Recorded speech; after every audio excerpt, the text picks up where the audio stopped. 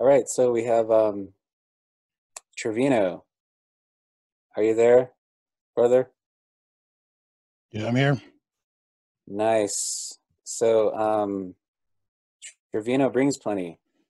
Um, what can I say? I just want to share a quick memory of hanging out with Trevino one time in Portland, and he took me to this donut place, and I remember there was like a long line, and you know, Trevino was really um,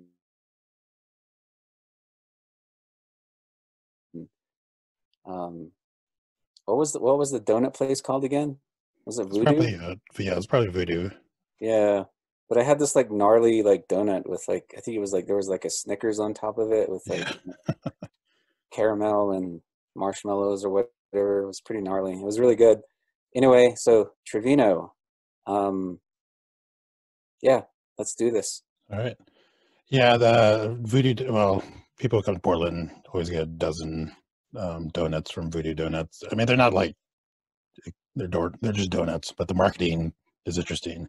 They did have one donut that was Pepto Bismol flavored, um, but they had to discontinue that because it's medicine. So that makes sense.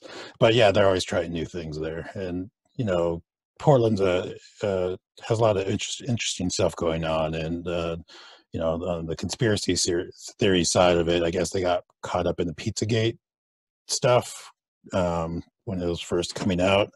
But yeah, there's something going on in Portland that it puts itself into the national narrative, and there was a politician, native politician that works in DC, came back to Portland and was talking with some of the students at Portland State, and he mentioned that everyone on the East Coast looks to the West Coast and like Oregon specifically to see what kind of trends are going to happen across the nation. So it's pretty interesting to think about.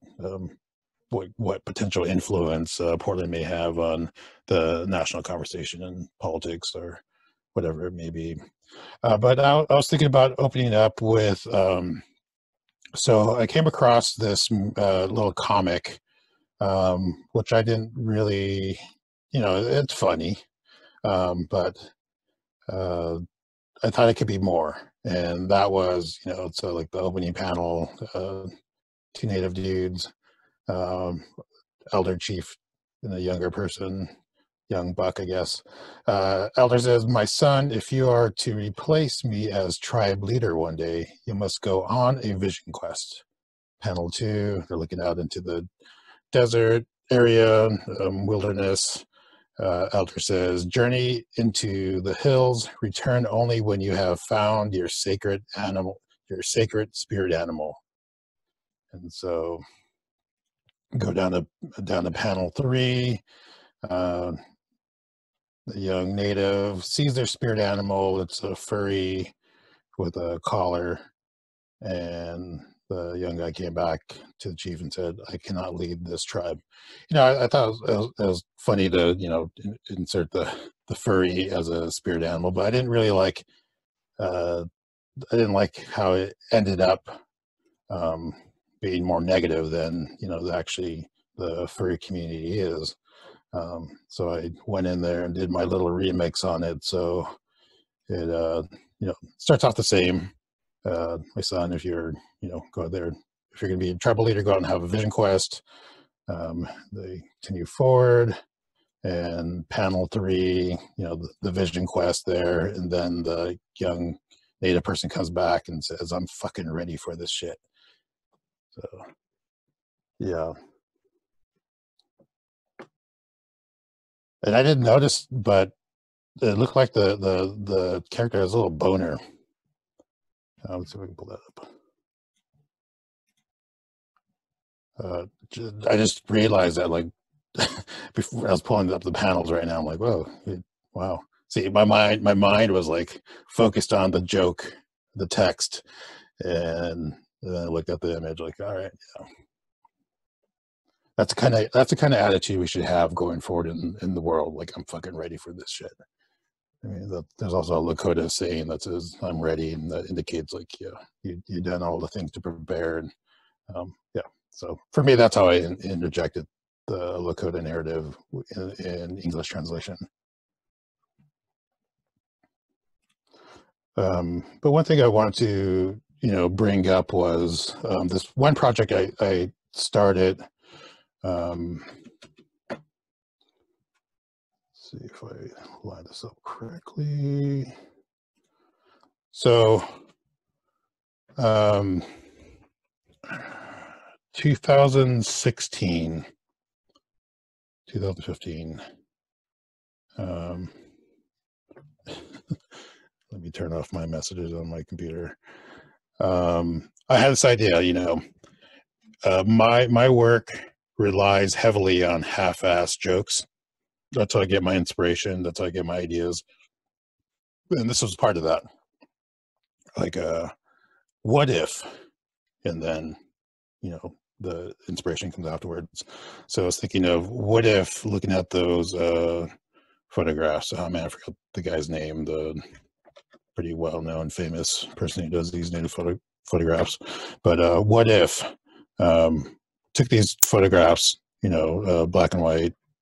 The technology at the time in the late 19th century was such that they had to sit still for a while to take the photo. But you think about that time; that's a very traumatic time for Native folks, and so the background, the backdrop is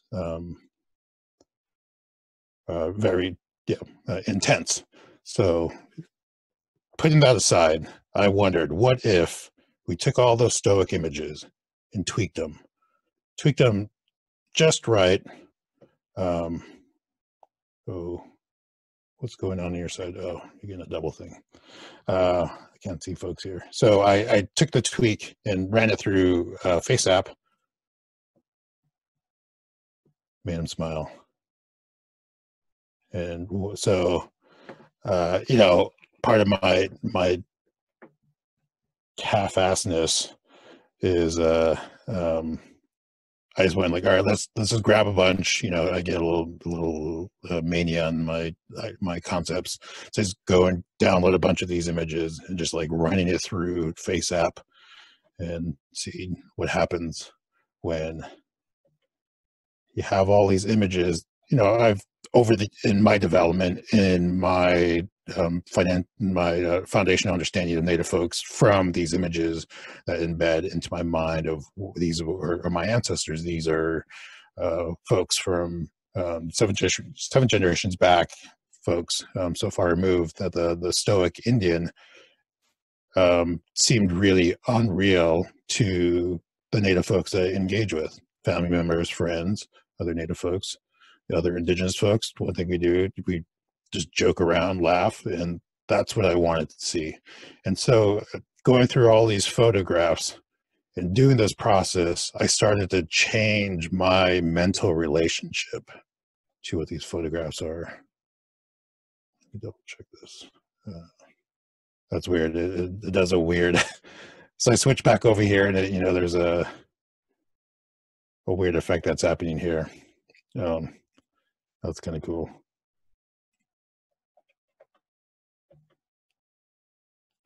And yeah, granted, this was like at the time when FaceApp came out. The free version had a little bit more options to customize, but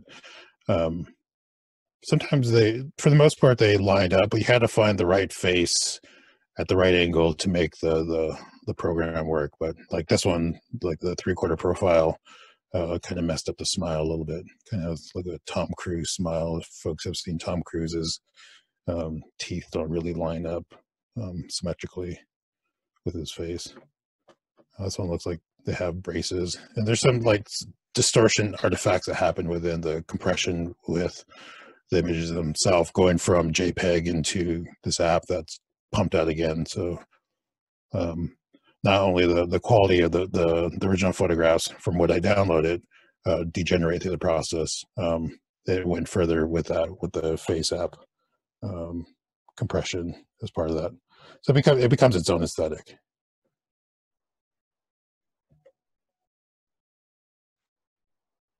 Yeah, and I even like the ones that don't really line up that well, like this one right here, where it's just like, you know, I these are some native dude, this in this case native dudes in you know, teeth, um, our relationship to our teeth, you know. I'm 44 years old and I only lost one tooth so far. It's a molar.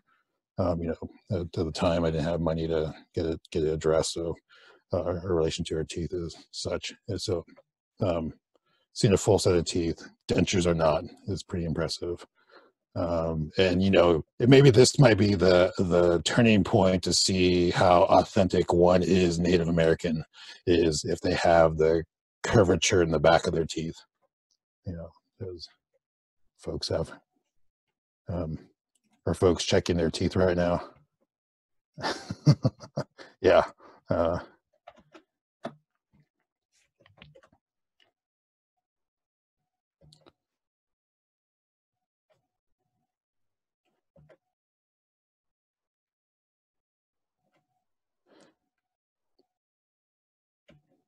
and what this did in my processing and engaging it, humanized more so the images. Because, you know, the amazing thing with the face app is not only the smile with the mouth, but it also tweaks the eyes to make the eyes smile as well. So it does a pretty good rendering and transformation.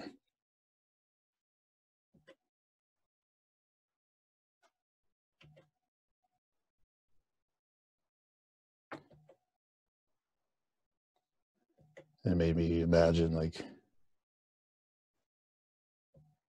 even thinking like a Standing Rock, even during the intense time, the protest in 2016 or the pipelines, we know, or at least can imagine, a bunch of natives getting together, laughter, humor, smiling happened in that intense time.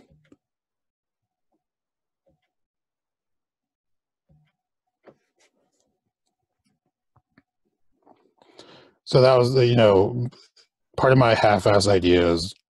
You know, I try to build out some kind of template for how to expand it and do more with it. So my idea was to take them and colorize them, color them.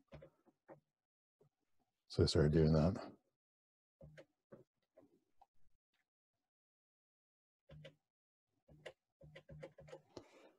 I don't think I colored that one. That one was already colored.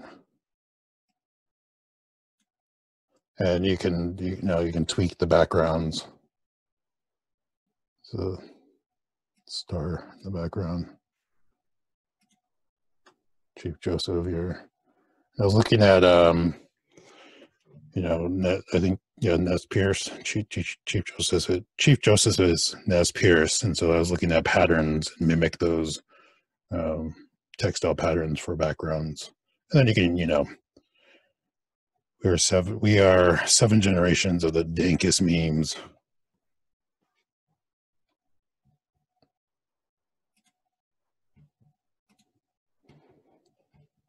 So that's one project.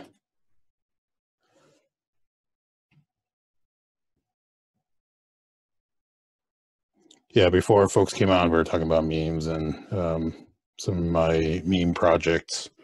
You know, post MFA, needing a break to reset my mind and really intensify the work I need to do to work on my book.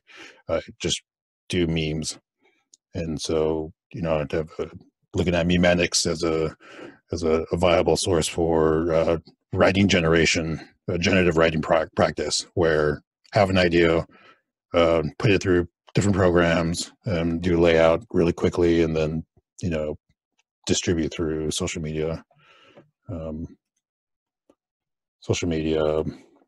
platforms. You know, the part of that process is also getting over the nervousness of publishing, right? You know, there's a fear of sending stuff out, rejection, all that. It's like you can break that down, especially if you work, say, like you know, you don't care if what you have created is put out to the world and it's gone. Let it go, and you know, that's a good relationship to have with some of your work instead of being bogged down with the intensity of making it just right, because